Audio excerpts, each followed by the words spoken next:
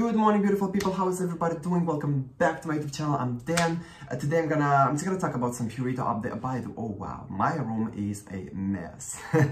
Sorry guys for that. I am also a mess because, well, I had I had a lot of alcohol last night, and I don't feel the greatest. I don't recommend doing that. For some reason, I decided to film a video after having a lot of alcohol, but anyway, so today I'm just gonna give you some Purito updates, and I'm gonna give you an alternative. I'm gonna give you, when I'm hangover, my English skills are going away. I'm gonna show you this sunscreen alternative to the Purito one, because it pretty much has the same texture, same finish. It is maybe a little bit more hydrating, but better filters and definitely better protection. I guess you already know, if you are here, Purito is in like huge problems at the moment because of this big scandal. Their sunscreen has been tested in 2 labs in Europe, in Germany and Poland, I think. Yeah, Germany and Poland. And according to those, they've done tests in vitro and vivo, and according to those, the SPF is only 19, while Purito claims it's an SPF 50+, and well, I guess it's not the case. It is actually an SPF 19 because there's been many studies, well, not many, but 3. Now, I do think it's not Purito's fault entirely. I think they've been also fooled by the lab who tested their sunscreen initially, and also maybe by the manufacturer who created this sunscreen. They also are creating the formula for the Claire's soft UV essence, soft air UV essence, something like that. Purito was also kind of like surprised by these results. They stopped selling the sunscreen everywhere. Now today I read their story on Instagram. They're gonna refund all the money to all the people that bought the Centella, well, actually all of their sunscreens between June 1st and December 1st, I guess, which is a pretty bold move. I mean, I think this just shows that they are really a great company that cares about they care about their customers.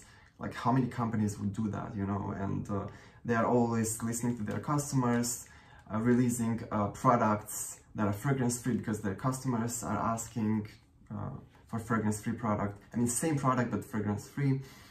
So, yeah, that was a pretty nice move from Purito. I appreciate them for that, and I guess I'll keep buying their sunscreen. Well, not their sunscreens, their products. I'll buy their sunscreen when they create a good one. But yeah, those are the updates. If you guys bought these sunscreens from Purito, you can actually get a refund. Go to their Instagram page. I guess there are more instructions there on how to do that. Now back to the, well, not back, but to the sunscreen recommendation. This is the Hada Labo UV White Gel. I reviewed this one already. I'm gonna link the video down below so you can check it out.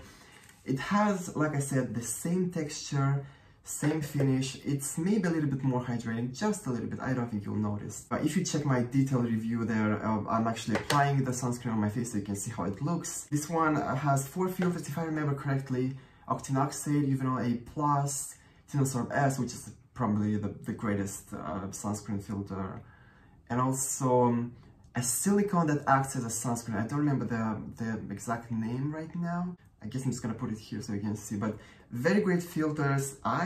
This is a J Beauty sunscreen, and based on those filters and the amount of those, it also has titanium dioxide, which is a mineral filter, but this one doesn't have a white cast, so it's good. Based on the amount of those filters, I'm pretty sure this one has the SPF 50+ claimed on the package, PE++++, very high UVA protection also. It has a little bit of alcohol, however, it's not a huge amount, but this one is definitely not going to be as soothing as the Purito one, because that one had Centella, had niacinamide, which are great soothing ingredients. This one doesn't have that, but when it comes to texture, to finish, it's a pretty good option, and of course the protection is higher, so I would definitely choose this one instead of the Purito one, because the protection is much higher. It also has hyaluronic acid. I think not only one type, but many types of hyaluronic acid. Maybe I'm wrong about that. You can check my detailed review out. There's a lot more details there. It also has a vitamin C derivative, which is gonna act as an antioxidant. It's gonna increase the protection power of this one.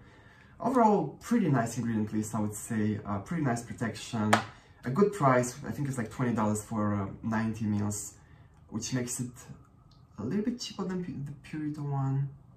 If you find it on sale, I bought it for like $16, which is a really nice deal. But yeah, this is a great alternative. Give it a shot. I guess you'll enjoy it. It is not water resistant. The Purito one also is not water resistant. But yeah, that is it for today. I hope you guys enjoyed this video. I hope you find it helpful. If you did so, give this video a thumbs up. Let me know what do you think about the Purito situation. Go and get your refund for the sunscreen if you bought a lot of them. Even if you use it or not, they're still gonna refund you the amount for the sunscreen. And yeah, also follow me on Instagram, Facebook, subscribe to this channel for more videos like this. Love you all. See you all in my next video. The lighting got so weird.